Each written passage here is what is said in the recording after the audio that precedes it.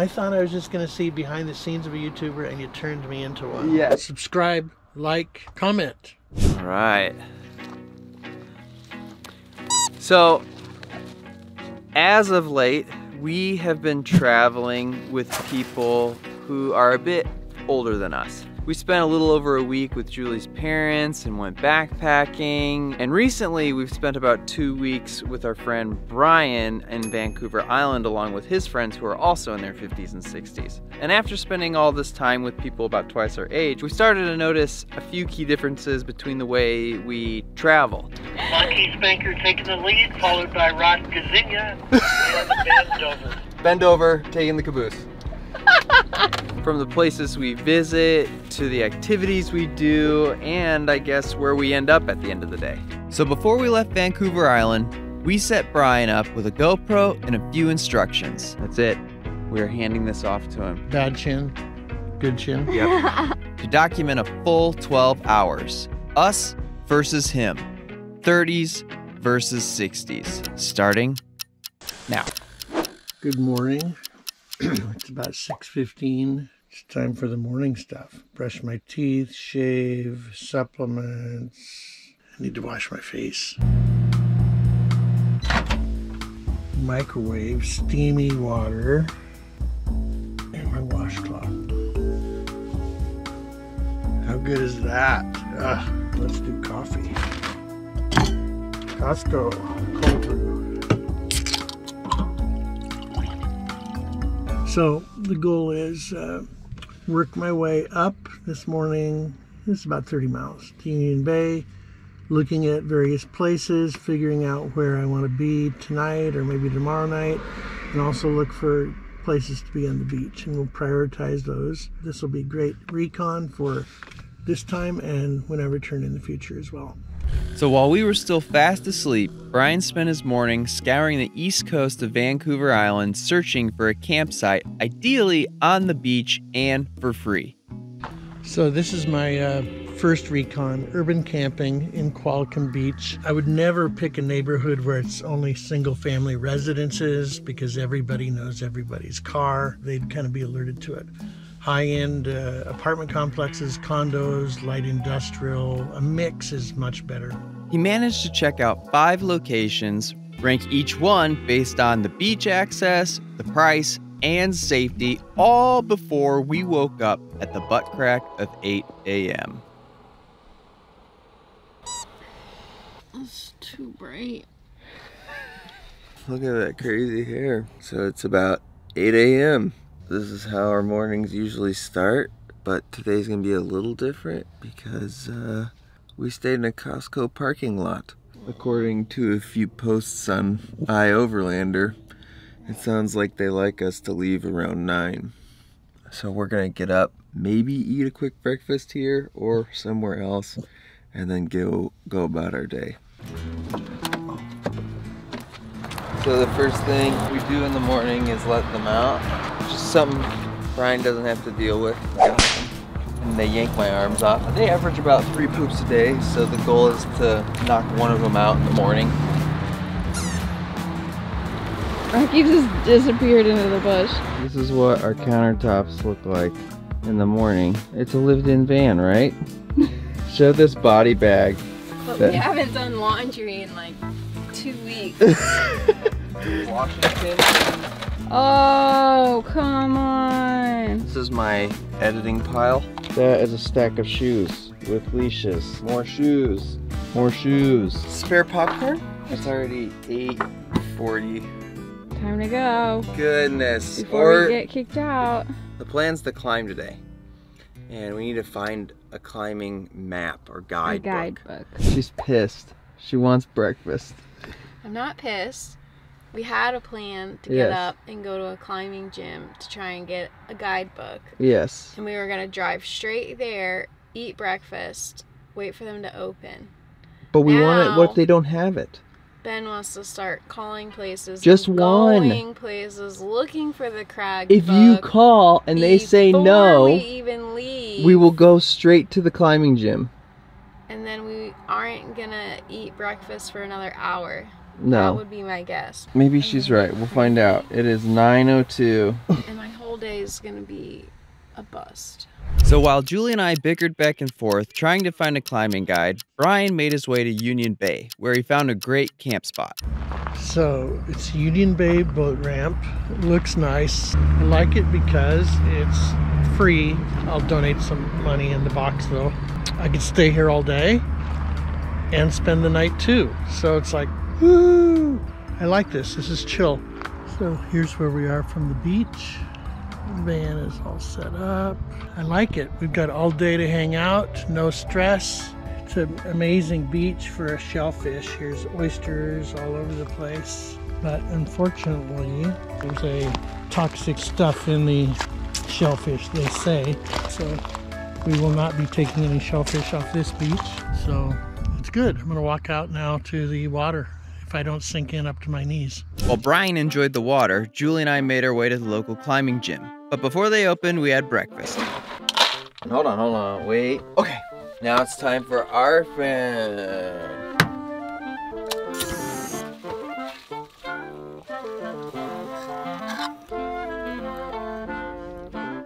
All right, she was right. It was Has an it been an hour. hour? Yeah, just about. And now she's finally eating. Some nice little wraps, probably still too hot. We've got like 5 minutes before the climbing gym opens.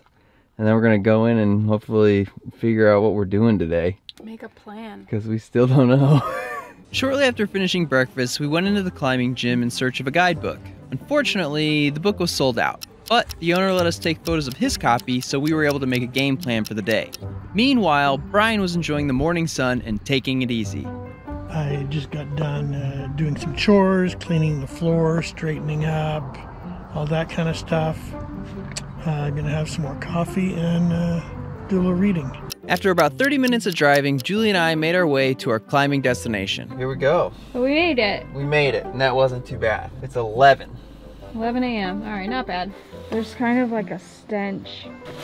Something real bad. Oh my god, I hope it's not like that at Crag. Away we go. Still smells pretty bad. Ben's getting mad.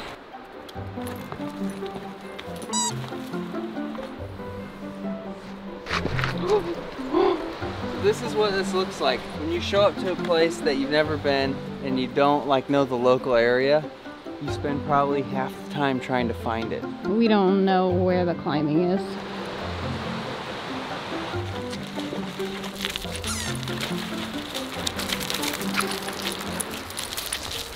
Trying to figure it out. I don't know where we are. I think we gotta go back. Super steep everywhere. This has not been easy to find. I think we found a wall. Now I was probably trying to figure out which one it is.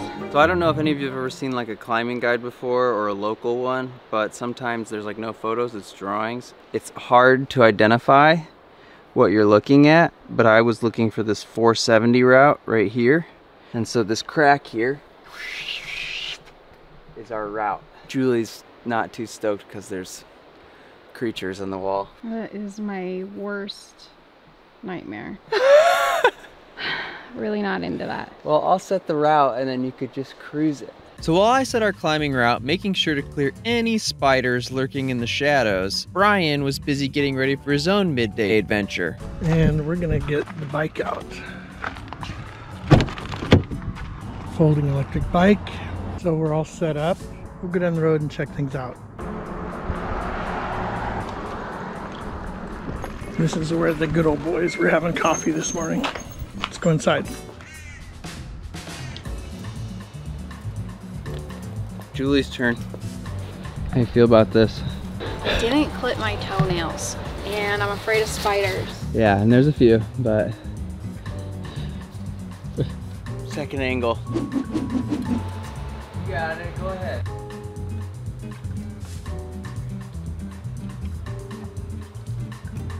So that was an awesome little store. Had groceries, baked goods, all sorts of fun stuff. And I succumbed to temptation.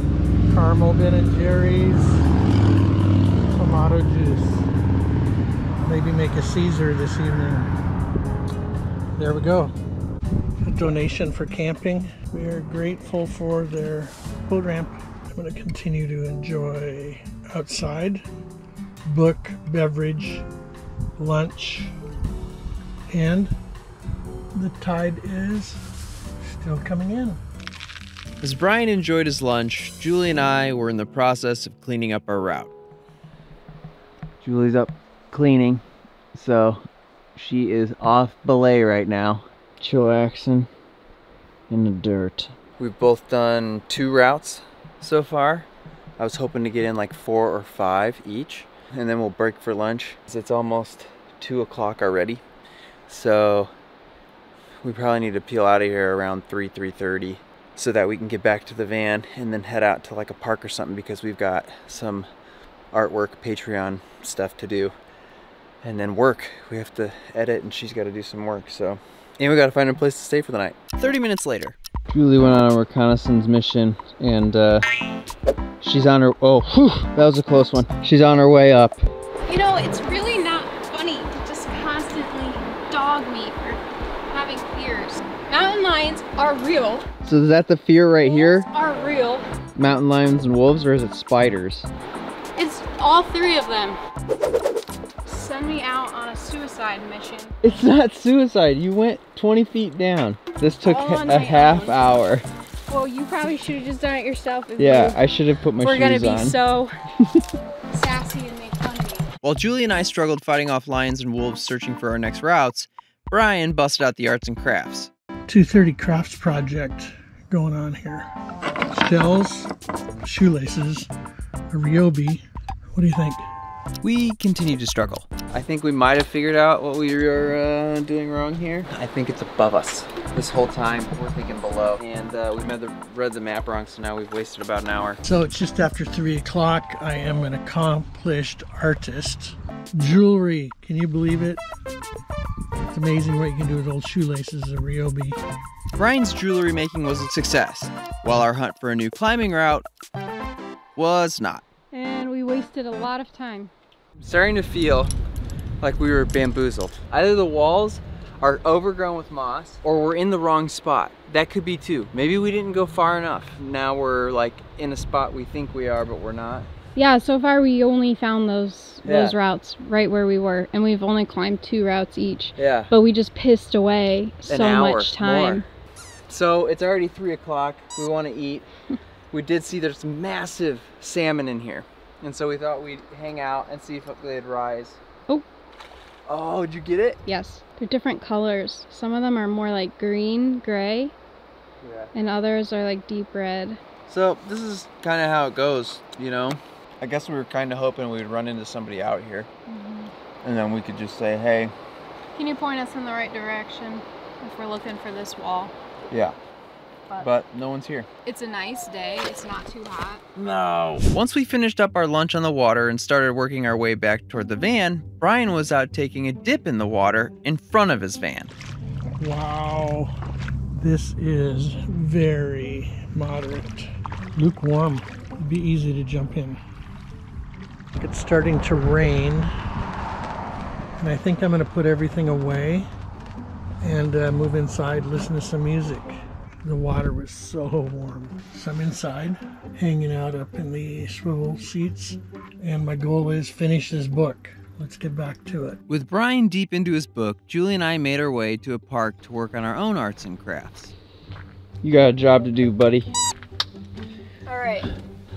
So here's the thing. We got our new merch stickers, right? And we're really excited for them. And we are giving some of them away to our existing patrons and then any new patrons who join. And they look like this. Ding. Along with that, we wanted to send like a little thank you card just to show our support. So this is what we did. We picked cardstock, that's our color. You cut those out with your fun little scissors. I cut them all by hand. Look, she has a blister. That's from my scissors. And then we wrote a little thank you note that we did print out at like Staples or whatever. Right, but because it's printed out, that's why we want to put signatures on it. Each of us is going to hand sign every single one. Yep. Ben and I will go on the front, and on the back, will go the doggy signatures. Yes. Which we're going to do now. Now, if you're new to the channel, you might not know that this isn't our first YouTube venture. We actually have another channel called Dog Cat Man Van, where we focus on van builds and van life. All right, there's one. But out there is a brand new endeavor, and it's kind of a risk. Yeah, that's a good one. Is it though? Yeah. A risk that wouldn't be possible without the help of our friends, family, and Patreon supporters. Does anyone want this masterpiece that we're gonna create? Being a creator, or whatever you want to call it, comes with its costs and is rarely profitable. That's a good one. Okay. At least for us. So we really depend on and appreciate all of you who have joined our little team. And if you want to become part of the team, check out the link in our description. And if you decide to join, you'll be getting one of these little thank you notes along with a free sticker, plus all sorts of bonus content. Thanks, guys. You did it. You did it. My back hurts so bad. Look at that. I'm just gonna pick them up. 2 paw prints. Should we, take them and see if they'll go in the water and then sign them ourselves? Rinse them off, Yeah.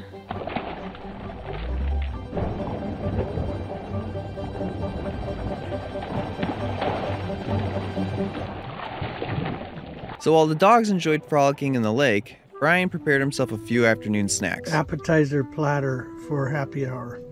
We've got cheddar, lettuce, tomatoes with balsamic glaze, and hormone/preservative-free sausage. Is there such a thing as healthy sausage?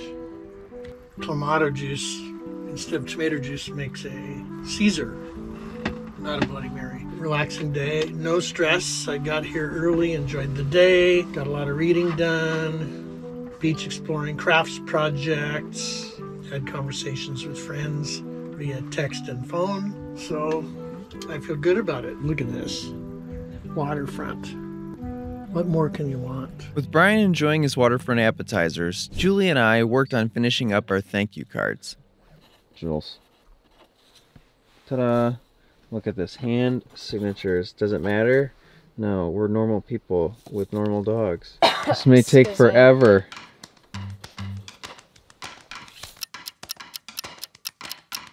You're getting a special signature, okay? That's my childhood nickname. I think I've mentioned it before. Yeah, I think you have. Who knew we would be taking full advantage of all that Vancouver Island has to offer? By doing our chores and errands. Glue sticking. There Cute, it is. Right? I hope you guys like it. We gotta get a move on because we got other stuff we need to do. Yeah. And we have to find a place to stay for the night. Yeah, I guess that's true. While Julie and I frantically looked for a place to park, Brian began winding down for the day. I feel great about the day. I traveled less than 3 hours. That's good.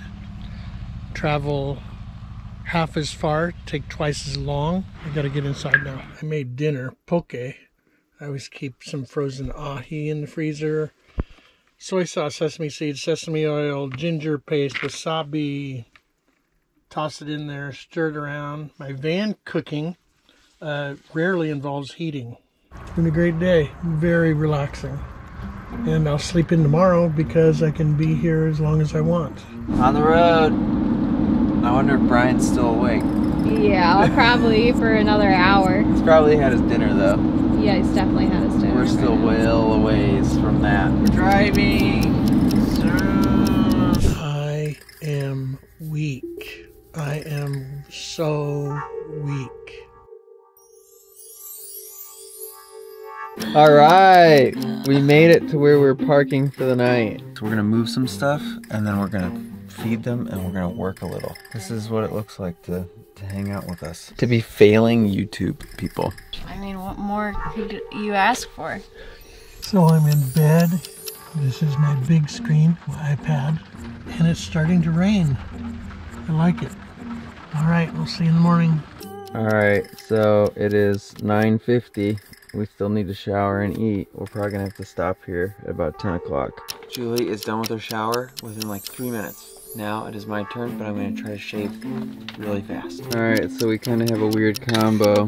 Some faux like taco meat on a salad. We're eating dinner at the butt crack of 10:40. And then Julie's gotta be up, what, 6? Yeah, 5:45. 5:45? That's the way it goes, you know? That's the way it goes. Alright, Riles is already ready for bed. Big boy. Okay, guys. It is about 11:21. We're gonna watch a little bit of our show and then probably kill it before midnight and try to get to bed since we have to get up early. But that's a day. That's one of our days. And they always tend to end like this. Tired, exhausted, defeated. We did it. Did it. I don't know what it was, but we did it. There's a quote from a famous dead guy that I've had stuck in my head ever since we started this video. Youth is wasted on the young. Wisdom is wasted on the old. We're getting a camera back. I think that's true because when you're retired and have a healthy savings account like Brian, you have more time to slow down and reflect on your decisions and what's most important to you. You become tail wags dog with your possessions and your stuff. I wish that I would have become a minimalist early on in my life. And this challenge of looking at how Brian spends just 12 hours of his time versus how we spend ours Ruin. This is why we don't film our lives. Has really forced us to reevaluate how we go about our days. For instance, we do want to continue prioritizing physical and outdoor activities because it's kind of our thing. Did it. Whoa, good work. But we also need to make more time for relaxation, to find a better balance between our trying to survive work ethic and it's about the journey, not the destination mentality. And now we just read. Although we want to make the most of our time, we don't want to rush through it all. Look at that. One size fits most. We want to absorb everything we can now so we can really live a more fulfilled life. Less is more. Life is very, very simple. Play. Yeah. Adventure. I guess it's like what Ferris Bueller said. I said it before and I'll say it again. Life moves pretty fast. You don't stop and look around once in a while, you could miss it. Do I need to drain my checking account? Oh, yeah, to get the real feeling get of the it? real, yeah. Surrender my And then wallet, my I'll credit give you cards? all the footage and you'll have to sit with it. With scissors. Yeah. And scotch tape. Yeah. Cut and paste. All right, guys. All right. Challenge accepted. Okay. See you in a couple days. Yeah, good See luck. ya.